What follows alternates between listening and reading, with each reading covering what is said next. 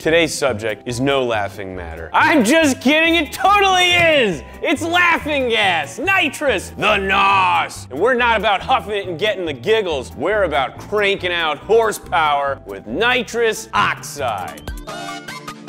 We've talked about engines before. To get more power, you need more boom. And to get more boom, you need more oxygen to burn more gas more quickly. Gasoline needs oxygen to burn, just like every other flammable thing. And the more oxygen you add to something, the more of it you can burn. A cylinder is only so big, which means it can only fit so much air. And one way to get more air in is to force it in with forced induction. And that's where turbochargers and superchargers come into play. And the way we're talking about today is sneaking it in with nitrous oxide. Nitrous oxide gas was discovered in 1772 by Joseph Priestley. This guy was all about isolating gases because that made you pretty cool in the late 1700s. I tell the best story! He tried to find a use for nitrous as a preservative, but it didn't work. And all it really did was make people giggle. And so that's what people used it for through most of the 1800s. It was a party trick and an anesthetic. Nobody figured out how to do anything else with it until World War II, when the Germans started using it in plane engines for better high-altitude performance. But turbochargers became more advanced and reliable, so its use didn't last long. You've probably heard folks refer to nitrous oxide as NOS. NOS! NOS is actually an acronym for nitrous oxide system. It's a name brand, just like some people call tissues Kleenex, or the way Nolan calls his inline skates rollerblades. Nitrous oxide is a way to get more oxygen into the engine. But if oxygen's what we want, why not just shoot more oxygen in there, like from an oxygen tank? Well, pioneering drag racer Barney Navarro tried that out in the 50s, and well, it didn't work as well as he'd hoped. He found that a straight shot of oxygen lets the fuel explode at pretty much any place that's hot enough inside the engine. That's right, it's the dreaded pinging, pre-ignition. And what Navarro got was detonation. He really messed up his engine and just decided it wasn't worth it. The benefit of nitrous oxide is that it doesn't release the oxygen until it's already mixed with the gas in the cylinder and ready to blow. The nitrous is in a canister. When it gets shot out, it expands.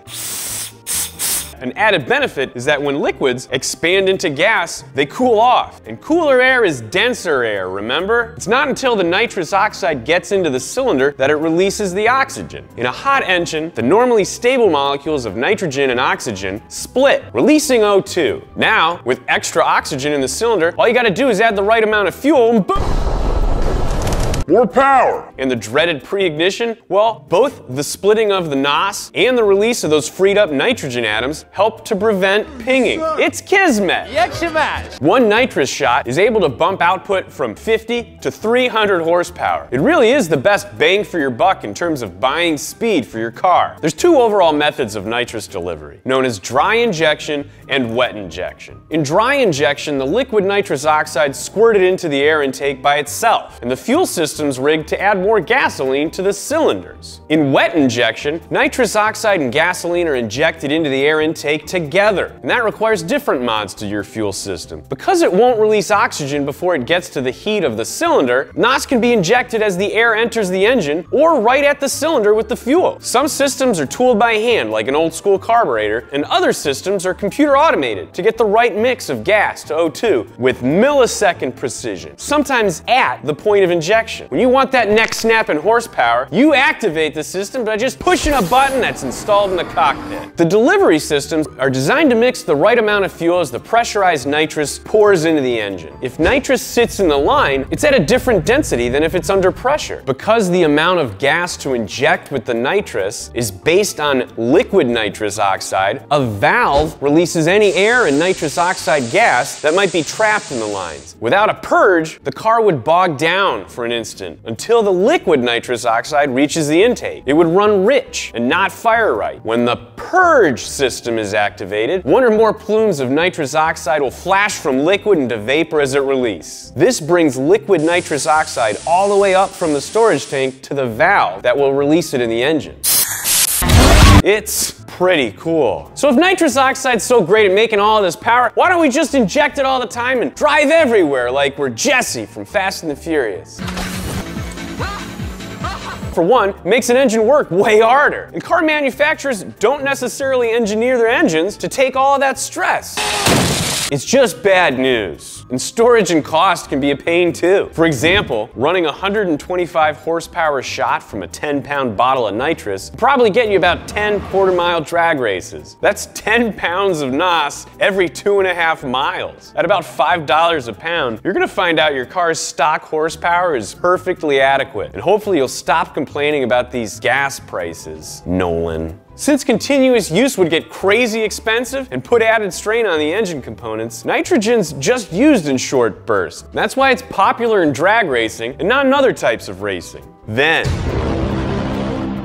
right at the beginning of the 21st century, a little movie called The Fast and the Furious came along, and a couple of guys racing nitrous-equipped 4- and 4-cylinder cars changed everything.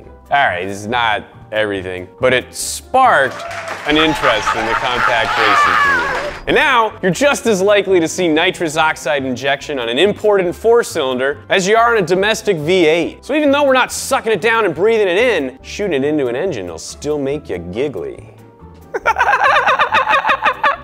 Subscribe to Donut, please guys. And thanks to Garage Amino for sponsoring this episode. Garage Amino is an app that connects car enthusiasts from around the world. And people write us all the time, they're like, hey, I have a Mahindra Jeep with a Peugeot XD3 engine. How can I make it fast? And I'm like, we don't have those here, so I don't know. Go get Garage Amino. Listen, Garage Amino lets you connect and share pictures, get advice, and use public chat rooms to figure this stuff out. Even find inspiration for your next dream project. The app is like a car forum, but turboed, supercharged with NOS.